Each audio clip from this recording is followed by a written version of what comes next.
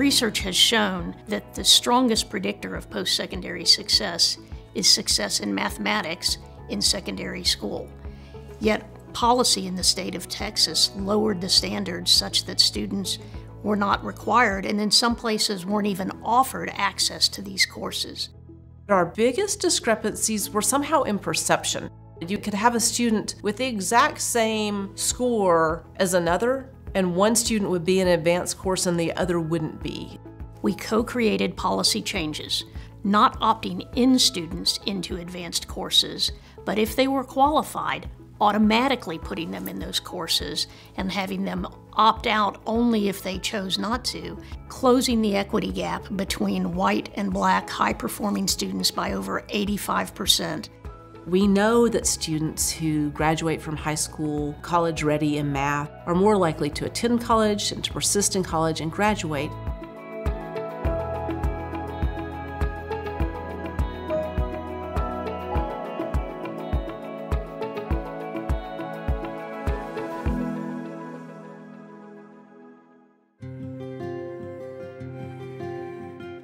I'm part of the E3 Alliance Steering Committee for Houston-Tillotson University.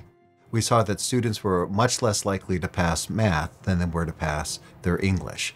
And so since math is required for achieving a degree, regardless of major, what we saw is after one try in math or two tries in math, students often left the university if they did not pass.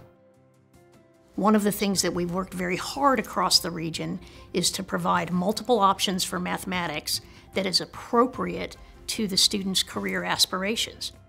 We were putting all of the students who were going to take math for liberal arts into the pre-algebra, but we thought, well, let's look to see if that course has any relevance for the math for liberal arts and success in that class. And there was only like a 5% correlation of content. So we eliminated that course as a prereq, which takes one semester of math out of their curriculum. We've drastically changed the course catalog and the counseling for what courses students take. Now there is much more diversity, and not just that, much more success of freshmen in mathematics coming into Houston-Tillotson that gives them the foundation to succeed throughout their college career.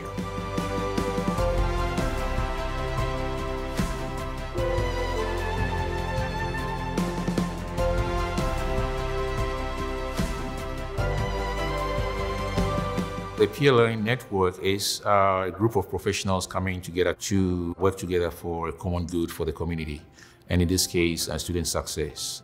E3 Alliance brings together teachers from the high schools and working with the professors at the university. We lose quite a number of students in the first semester. We know that most of our students have low socioeconomic status, they are minorities, they are first generation in their family to go to college. And so they don't have that support from home. And so one of the things we are doing is mentoring. Sometimes it just needs a little direction for the students to turn them around.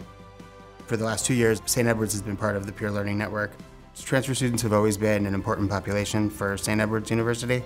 About a quarter of our undergraduate enrollment are transfer students. And so we've been working for a number of years to really address barriers that transfer students face.